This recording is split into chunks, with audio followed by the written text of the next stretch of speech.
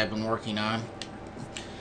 Before I show it, I'll kind of explain a little bit. I've been trying to set up the... a friend of mine got a computer that's not loading, and I've been trying to work on a way of connecting through VNC through a computer that's not loading Windows, so I thought, why not use Ultimate Boot CD, which is, most of you probably know, it's been formed from BART PE.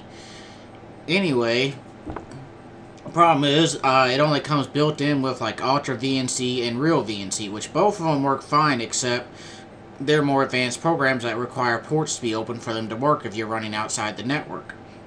And most of the average people do not know how to do that. And so that's why I like using TeamViewer.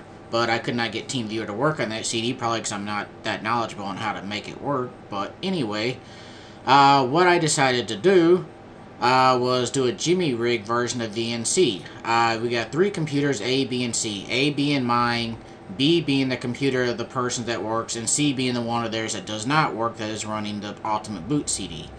So what I decided to do was connect through my computer to theirs using TeamViewer, and then from their computer run on TeamViewer, I open up Real VNC and connect to computer C.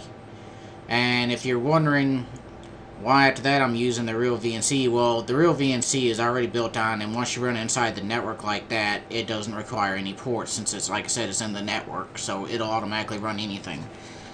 So now I'm going to show you what I've done here.